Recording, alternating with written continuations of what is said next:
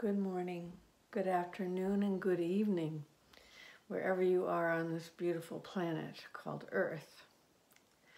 Today, I didn't send you a video over the weekend. In America, it was July 4th, our Independence Day.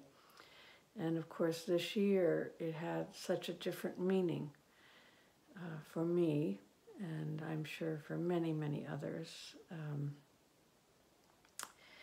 How do we truly be independent, and what does freedom mean? But today, I'm looking at freedom from the point of view of our inner freedom, because that is a place where we can all find freedom. When we hear stories of prisoners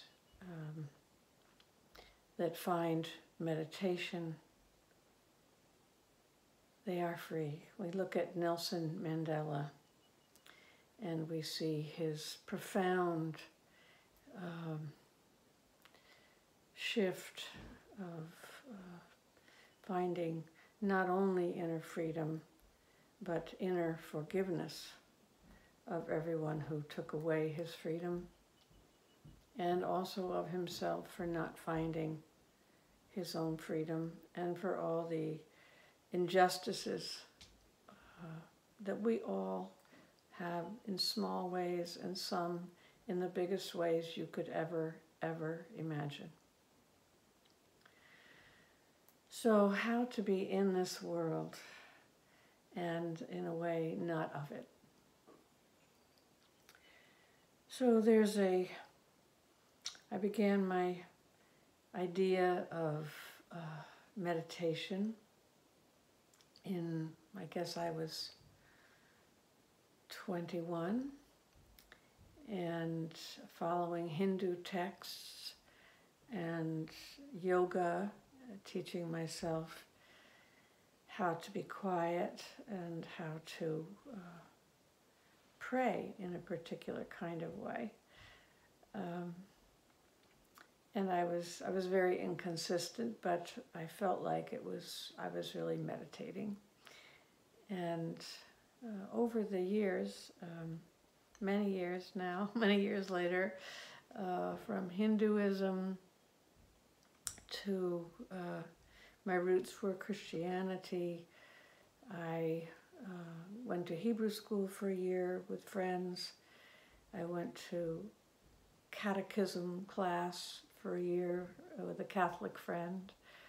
And I went to Russian Orthodox to understand the mysteries, all my life seeking the mysteries, and what was all this unknown, this transcendence, what was beyond what I could see. And so I really had a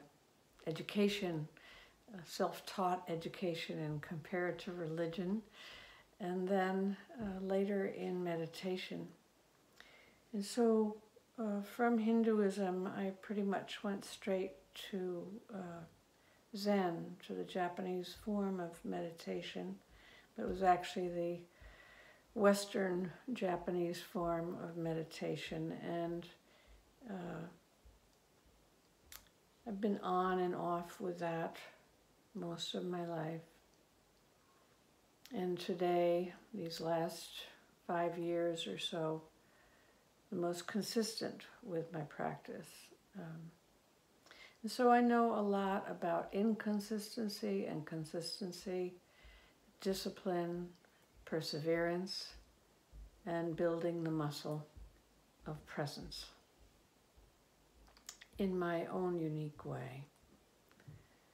And also the building the muscle of the will. And so one, we could say, has will forces at different places in their lives. Some have the will to go to work every day, or to have a long, steadfast marriage, or to have a meditation practice or even just having lucid dreaming. I have a friend that has been one of the goals in his life. Another might be an artist or a poet who's gets up every morning and no matter what, writes something to see what will come.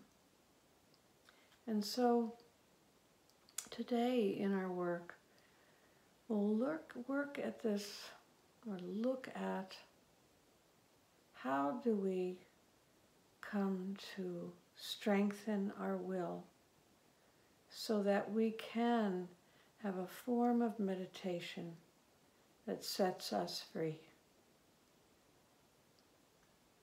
So within each human being, I believe, there is a higher self that overcomes our thinking, our feeling, and our willing, actually, that takes a bird's eye view of the Linda, maybe for many, many lives, I don't know.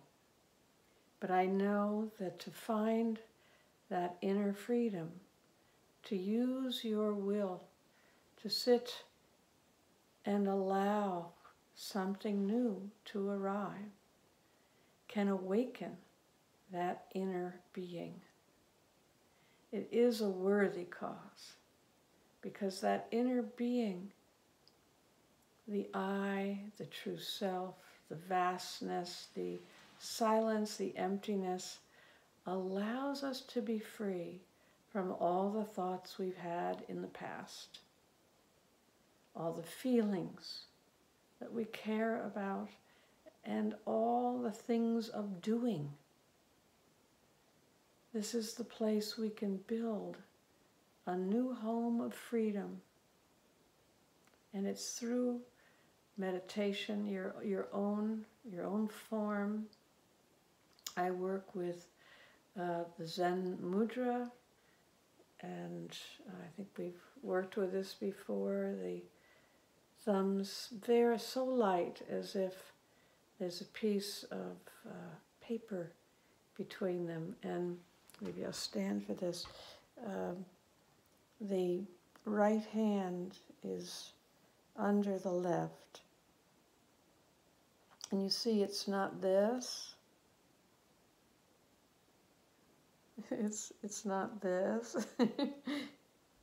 It's a kind of an oval that goes, well, I see, right above the pubic bone and below the belly button, in front of what we would call the golden ball. I think you'll find a video on the golden ball, Linda Delman, YouTube, just look up that. But, so we come to the sitting, and there's also a YouTube on helping you find your true seat. And breathing, and we sit,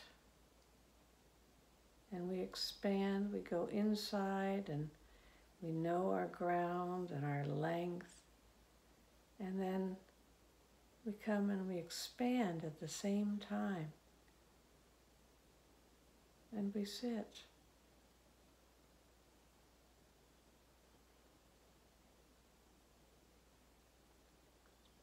And we build this muscle that grows more and more often and for longer and longer periods. We can just be sitting, quieting, backgrounding, another level. They're still there. We're not getting rid of thoughts. But all these levels go back and back and back, or down, down, down. They're around, but we don't really care about them because we are the sun. We are the life energy and the form and the formless, and we hold all of that with such care.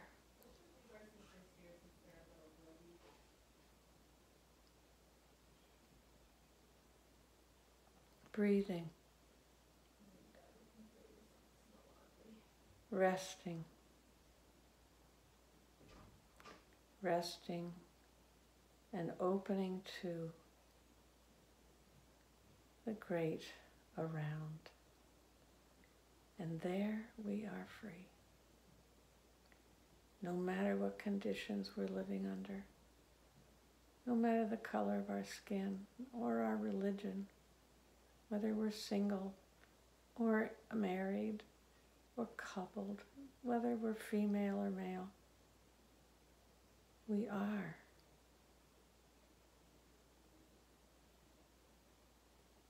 I am.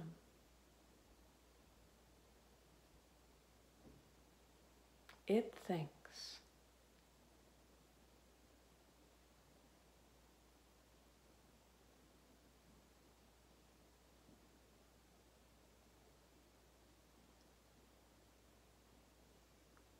I really invite you to find the place of freedom. There's nothing sweeter. And it builds devotion and reverence to all that holds us. We are all connected in this place. We are all a part of the great ocean of love, the great ocean of silence. It's yours to behold. So I invite you, if you haven't developed a meditation practice or prayer practice or something that brings you to this development of your will, the strength to come back, to always return, to recollect. This is the road to freedom.